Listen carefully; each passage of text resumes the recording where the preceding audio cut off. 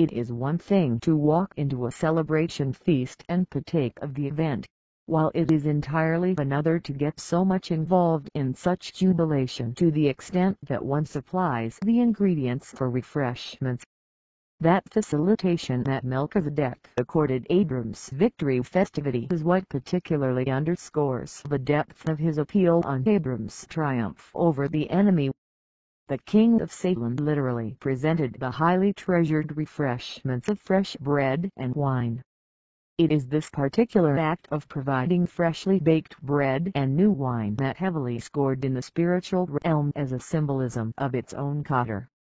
Knowing the order in which the ancient community of Abraham presented bread and wine, it can pass without contest that the King of Righteousness must have attached greater significance to this initial encounter with mankind. The tradition of presenting the best wine first was indeed well established all through into the Cana community of the New Testament. When all means of provision hence avail, the symbolism of Melchizedek's presentation of fresh wine at the height of exhaustion must not be taken lightly. Right from the onset, and without reading any further into it, it is so transparent that when all means humanly possible hit exhaustion, then the refreshing visitation of the Lord will always be available to those who are called and chosen into this contriteness of faith. We are reminded here that Abram further went on to be crowned the father of faith out of such a childlike heart. In the very brief, but highly profitable encounter between mankind and the divine envoy of heaven, one thing however comes out as significantly undaunting. This principally relates to the readings that the bread and wine avail in the spiritual realm. The fresh bread which Melchizedek endowed Abram's feast with, was an entirely iconical renourishment of the spiritual fresh bread that comes from heaven. It is such a wonder bread, that when every weary man whose being has been weighed down by the sin of this world, and in their commune of it, their replenishment is assured, and that the fresh wine whose refreshing sip soothed off Abram's exhaustion thereby invigorating him in abundant joy, symbolizes the life-replenishing blood of Jesus is a statement no one can gainsay. We are then prompted to now perceive the quality of fellowship Melchizedek's first encounter with mankind yielded. It is as much a prophetic as it was a symbolic visitation. Notwithstanding the exact baseline that this novel fellowship between heaven and earth presents, is highly suggestive of a greater emphasis that heaven plays on humanity's triumph over the king of this world. God Almighty at this place made a blessed statement to the tune that he loves when mankind does tremendous exploits for his heavenly kingdom. Valley of Shavh. The indulgence with which Melchizedek treated Abram in that visitation, was one of godly temperance that was deeply ingrained in righteousness. Though happening within the background of the catastrophic fall in the Garden of Eden, the rare merriment that Melchizedek's visitation bestowed on humanity was highly marked by a priceless endowment of heavenly tribute to the Church.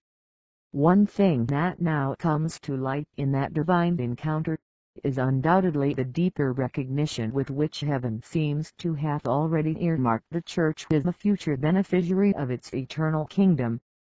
However, he about whom all these things are mentioned, was most effectual in accomplishing his mission owing to the fact that he bore two highly regarded offices.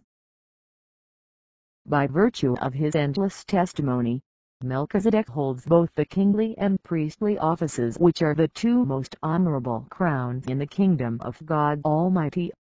It was deeply symbolic that Melchizedek as the King of Righteousness chose to meet Abram at the Valley of Shavh, and not anywhere else.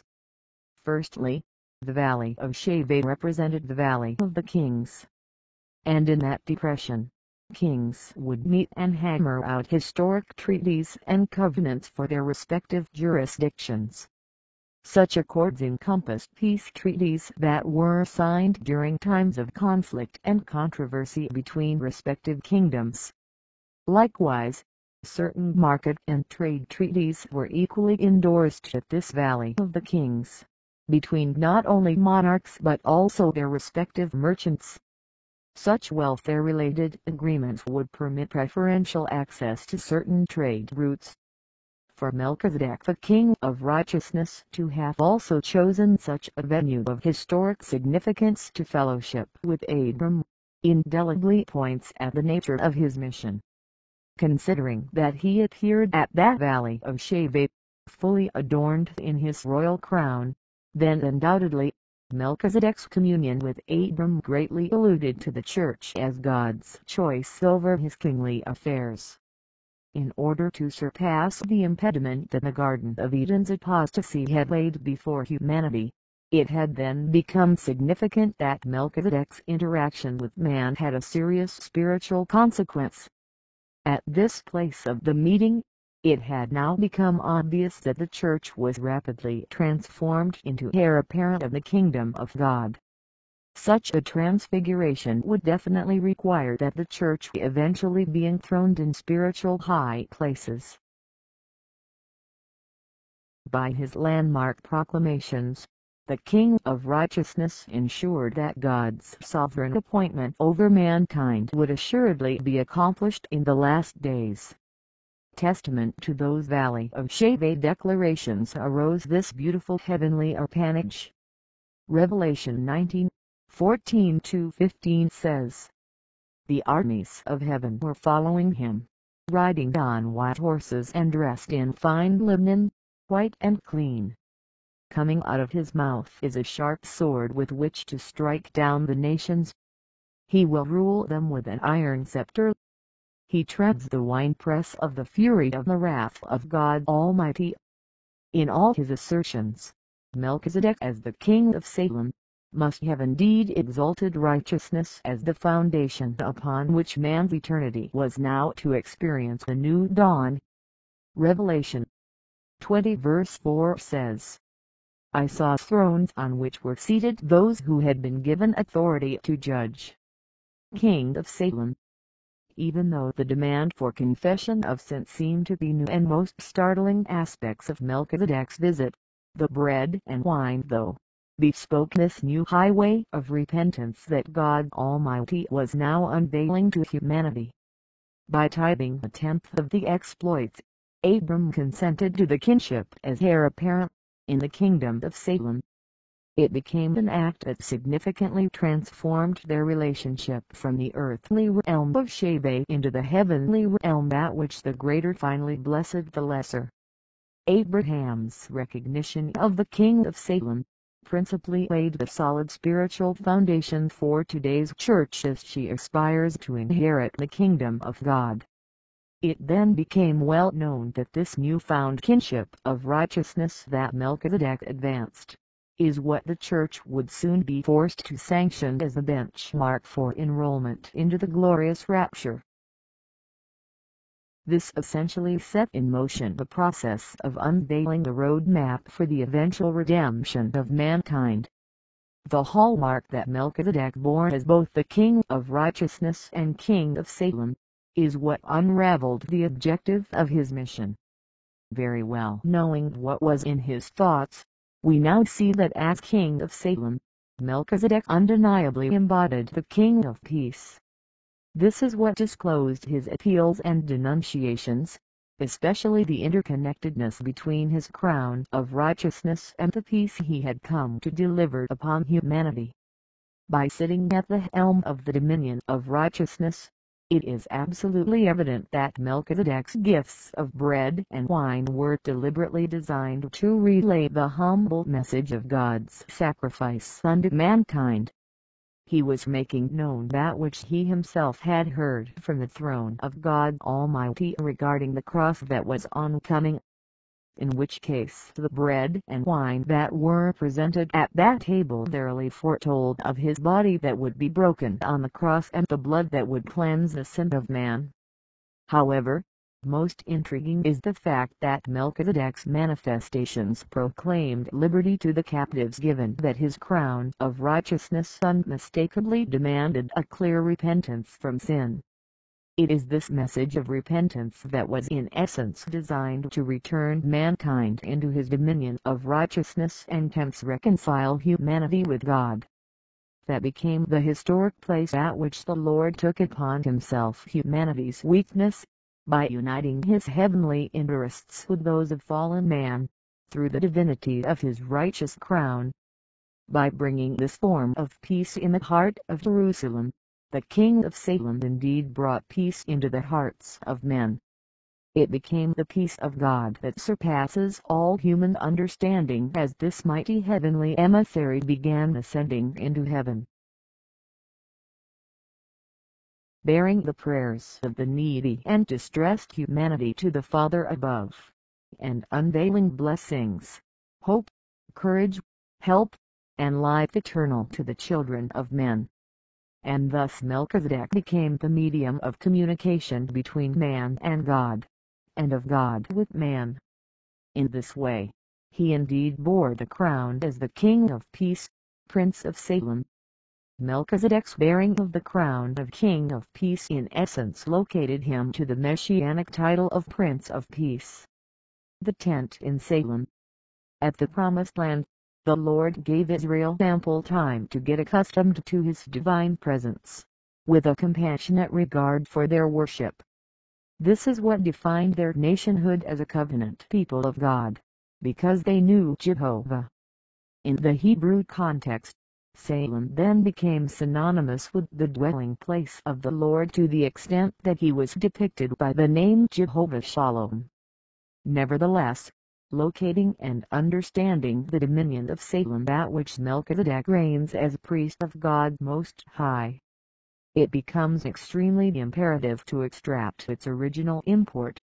Psalms 76, 1-2 says, "In Judah God is known, his name is great in Israel. His tent is in Salem, his dwelling place in Zion." The ancient words that define dwelling place or tent often related very closely in reference to the lion's den or a covered location. Astonishingly, when Israel dared to describe Jehovah their God, together with his marvelous and wondrous acts, their joy could no longer be hidden when they relayed him as a ferocious indomitable lion, whose reign is unchallengeable. That became the most remarkable salutation to the Lord's unassailable authority and power in the defense of Jerusalem, his royal city. That was the highest indication yet that the royal priesthood of Melchizedek was in fact the first incarnation of Christ the Messiah. This is because to the Lord Jesus alone is the name the Lion of the tribe of Judah reserved. The case in reference relates closely to when the Lord annihilated Sennacherib's army when it threatened to wipe out Jerusalem with an obliterating attack. 2 Kings 19 verse 35, and Isaiah 37, 36-38 says, "That night the angel of the Lord went out and put to death 185,000 in the Assyrian camp. When the people got up the next morning there were all the dead bodies. So Sennacherib king of Assyria broke camp and withdrew. He returned to Nineveh and stayed there. One day, while he was worshipping in the temple of his god Nisroch, his sons Hadramalet and Sharezer killed him with the sword, and they escaped to the land of Ararat. And the Esarhaddon his son succeeded him as king. Upon their deliverance, Israel went into a relentless jubilation as they praised the mighty name of the God of Abraham, Isaac and Jacob. It became the monumental intervention that quietened their fears, and quickened their faith, causing God to be well known in Judah and his name to be great in Israel. Departing from heaven with such an unspeakable joy, Melchizedek gladly blessed mankind in a manner that was highly suggestive of, "Verily, verily, I say unto you, hereafter ye shall see heaven open and never be closed." At these words, this heavenly messenger of God opened a new portal of communication with God. Since the eye of the Lord rested upon him, the King of Salem knew it too well that there was no greater authority beyond his, that could bless mankind. This blessing on Abraham would be necessary in order to establish and chart out the noble lineage of David through which he himself would be reincarnated as the Messiah, in order to redeem mankind from the cruel sting of death. Through this valley of Shaveh blessing, Melchizedek gave to the world a unique example of a sinless life that initiated the process of reconciliation and peace between God and man. While he had often prayed for mankind in the secluded spot hidden in the foliage of God's glory, this time around the king of Salem brought his sacrifice of worship into Jerusalem. By his crown of righteousness, Melchizedek thence decided to decree his eternal peace between humanity and God. Without waiting for a second bidding, this is what delivered mankind from what would have otherwise become the most humiliating eternal defeat. Out of this valley of Shaveh communion, God Almighty would then permit him to face life's peril like every human being, and to fight the battle as every child must, even unto the stake of failure and eternal loss. And of him that came to encounter mankind at the valley of Shaveh, this is what was said. Psalm 10 verse 9 says, "He lies in wait like a lion in cover, he lies in wait to catch the helpless, he catches the helpless and drags them off in his net. His victims are crushed, they collapse, they fall under his strength." Astoundingly, in Salem where Jehovah dwells, it emerged that Melchizedek reserves the royal retreat of eternal dominion of divine jurisdiction as the priest of God Most High.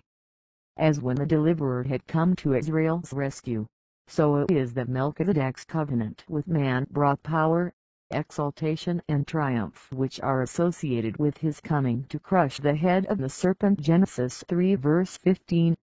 This delivered the most powerful payload that terminally crushed the king of this world, with his allies.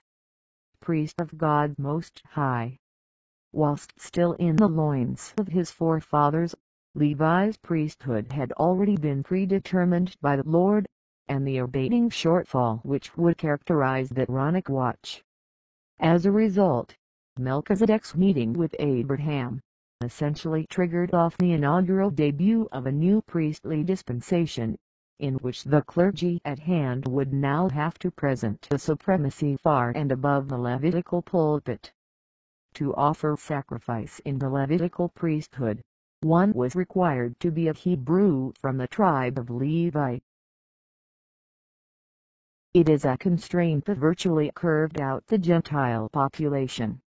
Such conditionality had been put in place by the Lord in order to serve a limited term, while securing the custodianship of the law, and its practice through the protection and interpretation of God's infallible instruction. In this way, the integrity of the Lord's house was jealously preserved. Meanwhile, having lived its full term, there arose a need for a new order of priesthood, one that would not require the rigorous benchmark of annual sacrifice. The shortcomings of the Levitical priesthood had then come to bear owing to the temporary nature of their sacrifice. At the valley of Shaveh presentation of bread and wine, Jehovah had already made his intentions known on the need to offer a perfect sacrifice whose redemptive atonement would endure forever and ever. Likewise, the heart of God Almighty began to desperately yearn for the engrafting of the Gentile church, to the extent that he looked into the face of the believers and trembled at the mere thought of their life's peril.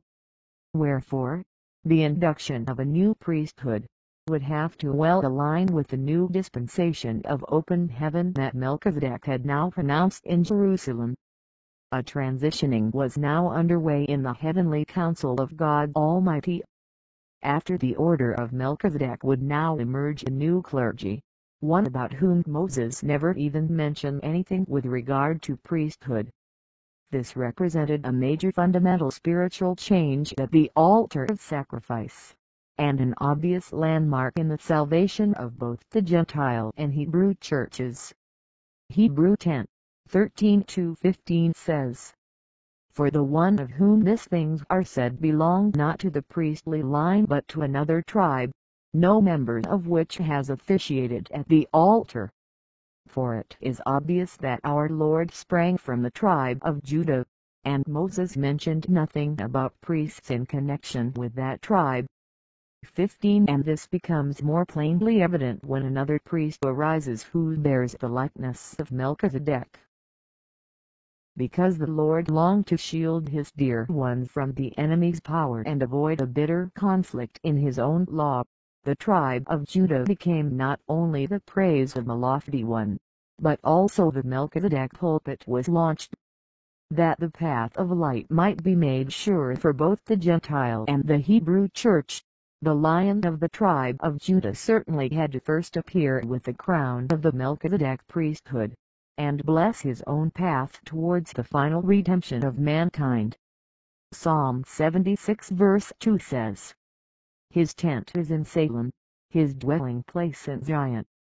With these novel words the Israelites adored the Lord without knowing that their description of his majesty directly pointed at Christ Jesus the Messiah, as Melchizedek the high priest of God Most High.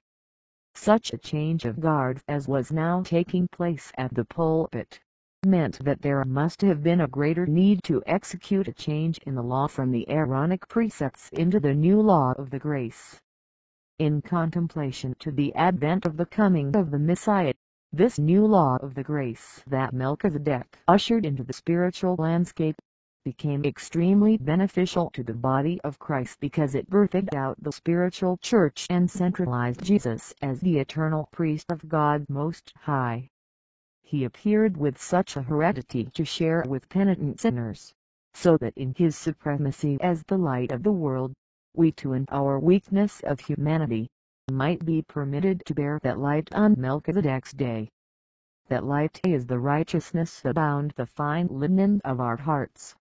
The failure to uphold this wonderful light on that anticipated Melchizedek's day, becomes the greatest risk upon the face of humanity and the entire earth. The foreshadow. When Abraham inadvertently stumbled upon Melchizedek in that blessed valley of Shaveh, his will must have consented as faithlessness let go its hold upon him. He must have refrained from the slightest acceptance of any doubt in his mind. And yet in all this, mankind knew it not that this would actually turn out to be the most consecrated unveiling of Christ's incarnation. And because the nations dealt in the worship of idols, without Abraham, they would have beheld indifference to him whom God had sent to communicate to this dark world the light of sacred truth. None of the powers of earth or hell could impede Melchizedek the king of Salem, in the slightest degree, from accomplishing the will of the Father to bless humanity with the salvation of the cross. Most revealing of Melchizedek's visitation though, was his signaling that declared the insightful glad news to the nations, on what was just about to happen on the front of mankind's redemption. And because Melchizedek found Abraham true to his trust, he developed a deeper and more zealous interest in Abraham's political victory over those enemy kings. Abraham had defeated those kings by literally slaughtering Kedorlaomer with his allies in that dispensation of darkness. This in essence compelled the King of Righteousness to share in the joy of heralding the exploits and plunder because those evil kings had now been crushed, in a symbolic battle. This definitely asserts that every trustful desire we cherish in our hearts towards the Lord, without a doubt affords him a major foothold into our lives. Abraham did not yield to the wicked pressure from those evil kings, but opted to do battle with them. In the backdrop of evil within which Abraham enjoyed the military victory, this further testifies to us that the tempter can definitely never compel mankind to do evil, and neither can the tempter's schemes control our minds unless they are voluntarily yielded to his wicked influence. Finding him virtually weary and unrecognized, Melchizedek, the king of righteousness, practically removed Abraham from a vainly extremity into a joyous and most celebratory place that would later become iconical of the things to be. Beyond the hills of the valley of Shaveh, the Lord was using Abraham's celebratory victory to foretell the dispensation when the Messiah would appear and crush the dominion of the kingdom of darkness, with all its allied kings of this world.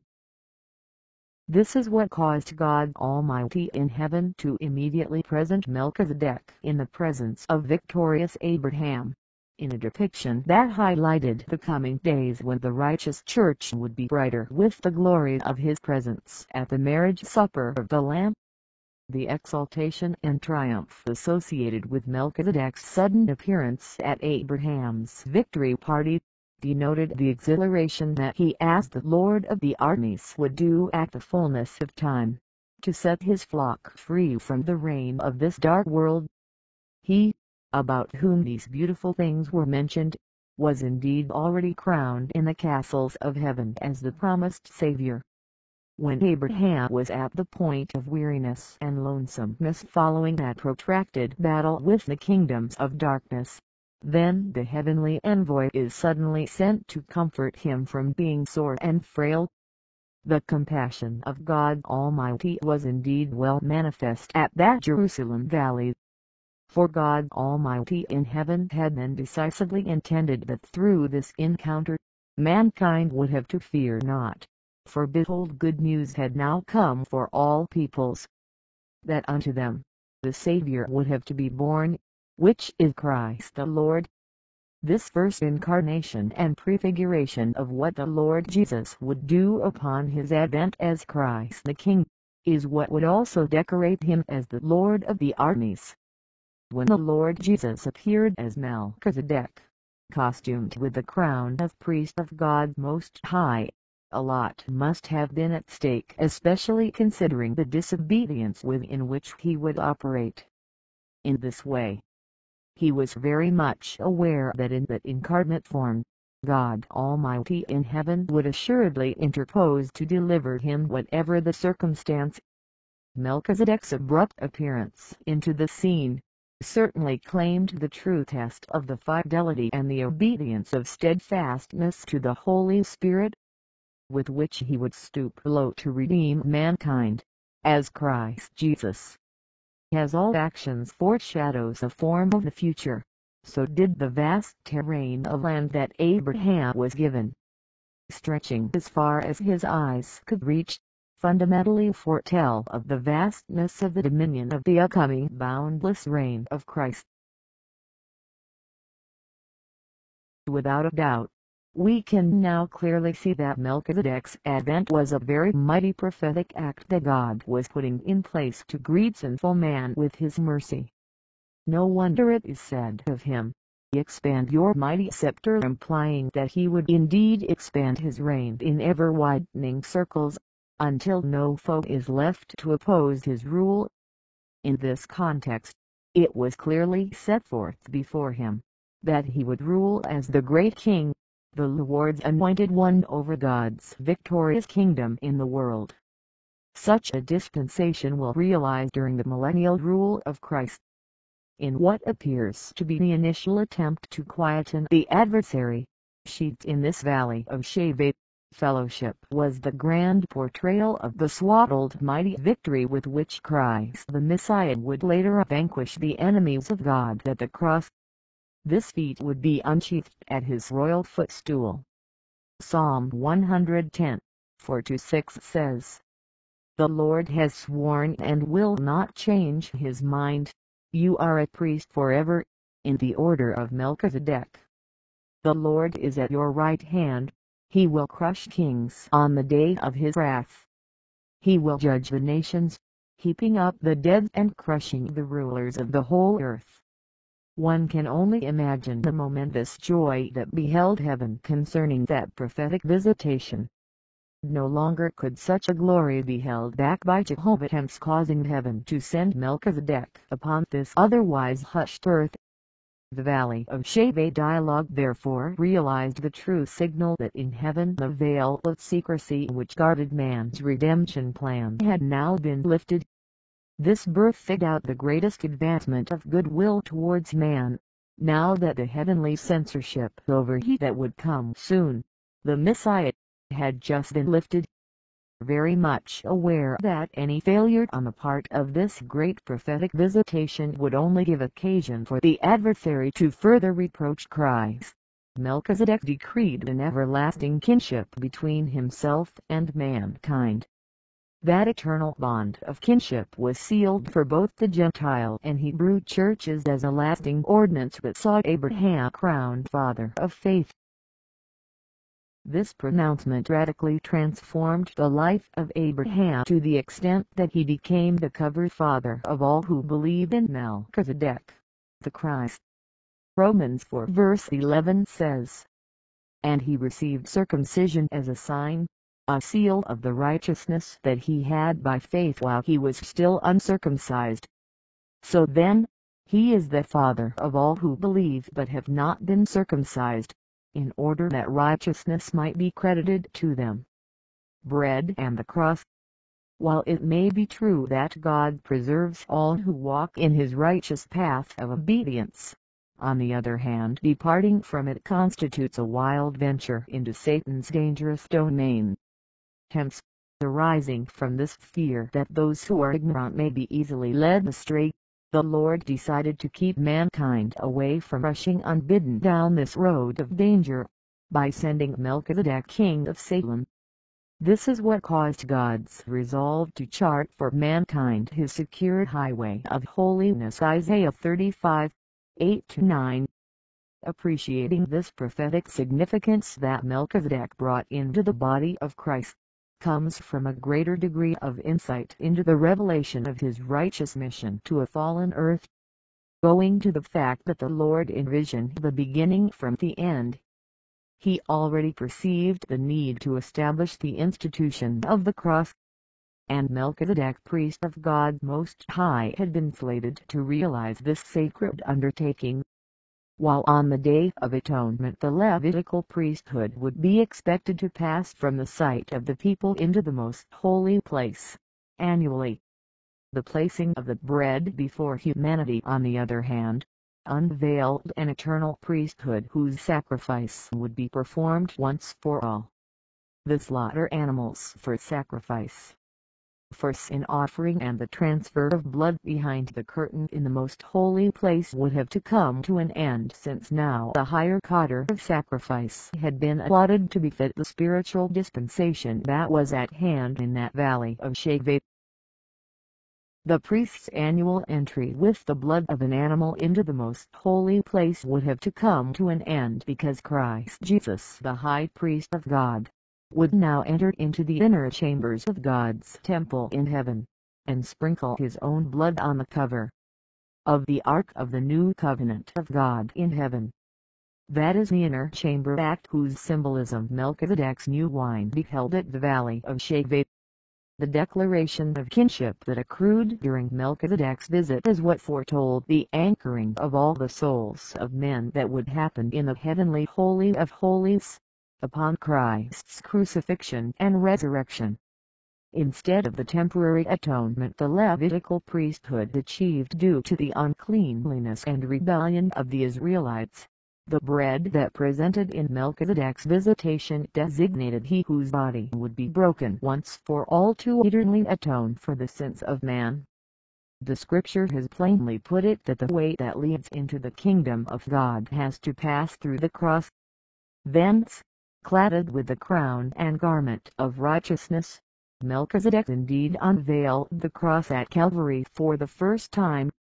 For the bread of God is the bread that comes down from heaven and gives life to the world. John 6:33. As Melchizedek presented bread to Abraham, these are the words that came forth from his generosity. In other words, the King of righteousness said, "I bring life and life eternal unto this perishing world." As that Melchizedek's bread designated the cross, then it is also factual that truly the cross is what gives life eternal to mankind. Like it was with the Levitical priesthood whose service came to full term, thereby demanding the graduation of worship into the spiritual realm, so was it with the bread whose significance unveiled not only the dispensation of the manna from heaven, but also the coming of the true bread that is the Son of Man. Melchizedek's Day. The light of righteousness. When at the valley of Shaveh, Melchizedek pointed to humanity that the Lamb of God would now become a new light shed upon this dark world, and that Christ the Messiah was already ordained at the throne of God as the suffering sacrifice and conquering King, by wearing the crown of righteousness. Melchizedek indeed conveyed the message that the significance of his mission was deeper than that of priests and the people. When the God of heaven typed on that white piece of paper a message that said, "Melchizedek's Day is known as the Day of Light," it became a very serious awakening in the Church of Christ. Having come to man, while fully cladded with the crown of the King of Righteousness, this note on Melchizedek's Day becomes highly expressive of an unutterable grace of God. However, in order to best comprehend what the Day of Light clearly implies, it is significant to tap into the basic expectations that God has laid for that day of rapture. If that day belongs to the Messiah, then it is absolutely prudent to fully explore all the aspects of the Messiah's advent and his mission. Righteousness. Right from the word go, the prophecies that foretold of his coming laid down a fundamental threshold that he would register in heaven. Isaiah 9 verse 7 says, "Of the greatness of his government and peace there will be no end. He will reign on David's throne and over his kingdom, establishing and upholding it with justice and righteousness from that time on and forever." The zeal of the Lord Almighty will accomplish this. We see very clearly that the prophecies which charted his path towards the redemption of mankind certainly highlighted the righteousness that he would come and establish forever. Therefore, if the day of Melchizedek is earmarked as the day of light, then invariably that light must be the righteousness that the Lord was sent to bring upon the face of the earth. The garment of fine linen bright and clean that the Lord so craves the church to be clothed in on that auspicious day of rapture, is as a matter of fact the nurtured righteousness of the believers. And because the church has been called to walk after Christ the Messiah himself, then consistently we can now understand the requirement that the November 14, 2010 vision laid before mankind.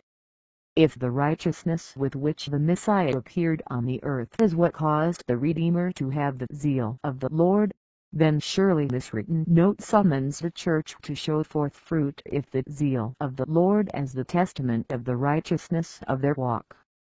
Jehovah is in this day and age seeking a church that will be in confidence and eternal peace with him. Such everlasting peace between the body of Christ and God Almighty arises from the repentance and turning away from sin that righteousness institutes in the hearts of the believers. Isaiah 32 verse 17 and Isaiah 11, 3-5. Of all the attributes of salvation that Christ brought, heaven appears to uphold the greater degree of reverence on righteousness. Such is the popular enthusiasm on righteousness, to the extent that even when it came to discerning who among men genuinely seek God, heaven would be obliged to employ that same yardstick. The pursuit of righteousness directly translates into the seeking of the Lord. The righteous church would never in any way forsake the rock from which she were cut nor the quarry from where she was hewn. This particularly towers high, especially at this last minute when the larger part of the body of Christ has forgotten about the rock of their salvation and embraced a compromise living. Isaiah 51, 1-2. These invaluable attributes of righteousness are the ones that in effect constitute the radiance of the light of the world that Christ is. This heavenly written note of God hence essentially proclaims to the Church on the greater need to emit the radiance of this light at this moment, because this is the hour of righteousness in the Church. And only the believer whose lamp of salvation will emit such a brilliance of righteousness, will partake of Melchizedek's day of light rapture. By this November 14th vision of the typed note from heaven, it is obvious that heaven upholds a higher plane of admiration for a righteous church. This principally boils down to the fact that in the gospel that Jesus brought, the righteousness of God ought to be revealed. It is an indictment that raises a number of questions against the present-day body of Christ. In this vision, the Lord's eloquence in questioning for righteousness does not exude from today's church, is noticeable. If at all it can be true that the present-day church received this same gospel of Christ Jesus, then the haunting question becomes, why haven't they emitted the brilliance of the light of righteousness? As a matter of fact, faith must be sanctioned as the outcome of righteousness. God Almighty is not seeking the approval of man, but in essence warning that faith in the Lord Jesus must rest on the bedrock of righteousness, as its foundation. Only those that walk in righteousness indeed demonstrate their faith in Jehovah God, through Christ Jesus. Romans 1 verse 17. 2 Corinthians 5 verse 21 says, For he hath made him to be sin for us, who knew no sin, that we might be made the righteousness of God in him. The humility and self-sacrificing grace demonstrated in 2 Corinthians 5 verse 21 was designed to impress on us the very core of the Lord's mission. It is a marvelous awakening to realize that on that Calvary cross God sent Christ to bring mankind only one treasure called righteousness. And if the path that leads to the kingdom of God is through this very cross, then assuredly Melchizedek's day is indeed the day of righteousness. This generation that receives written notes from God must surely be that most celebrated generation of righteousness. Are you part of this righteousness? From the days of old to date, when a monarch journeys through the lesser frequented part of his kingdom, an advance team is often sent ahead of the royal entourage to level the bumps and fill up the potholes, that the king may travel safely and without any hindrances whatsoever. So was the purpose of this heavenly note that the Lord posted ahead Messiah's entourage that is upcoming. Often when the populace detect a certain type of presidential crew preparing the roads, marking the lanes and sweeping the pathways, then the message is always clear, that shortly, the king will pass here. And definitely it is now evident that this leveling of spiritual bumps and exalting of potholes that we see happening through this instructive note, implies that a highway for our God is being built and that sooner than later the king will pass here. Many times when soldiers and police officers are assigned a task, they are often given bullet-proof jackets that protect the area above their chest and upper abdomen. That is usually intended to shield their vital organs during the combat. And when the fight gets quite brutal and messy, upon being rushed to hospital, the first things the doctors would check is what is dubbed vital functions. Among the organs that are first examined is always the heart, to see if the heart function can still sustain life by pumping blood to the entire body. Today too, the present-day Church of Christ is involved in a very bruising battle, and many times it is critical to examine her vital functions whether they have not been damaged. We know too well that when the Lord Jesus went to the cross, he did so to save the one and only thing called the heart of man. God's fascination with righteousness can now be well understood, because the Bible commands the body of Christ to stand firm, having their loins girt about with truth, and having in place the breastplate of righteousness. Ephesians 6 verse 14. That tells us that God's cry for the church to be righteous is without a doubt purposed to shield their hearts from the sharp arrows of the enemy, that their spiritual vital functions may remain sound in order to sustain their salvation. Many of those gathering at churches today do so yearning to one day be like Christ Jesus their Redeemer. Often the presence of salvation in our lives is directly derived from God's blueprint of man's creation, that which He intended humanity to bear His image and likeness. Genesis 1 verse 26. However, what the majority of believers have not understood is that to bear the image and likeness of God, the body of Christ must walk in true righteousness. That is the very conversation Jesus had with Nicodemus on the subject of being born again. The new spiritual rebirth that is graced by the salvation of the gospel, irrefutably involves putting on a new self that is created to be like God in true righteousness. Righteousness of the church is the true image and likeness of God in the sanctuary. When God Almighty on that November 14th, 2010 sent me a well-typed note that says, "Melchizedek's day is known as the day of light," He conclusively decreed that the light of God that brings man into His eternal kingdom is incontrovertibly the righteousness of their hearts. 2 Peter 3 verse 13 says, "But in keeping with His promise we are looking forward to a new heaven and a new earth, where righteousness dwells."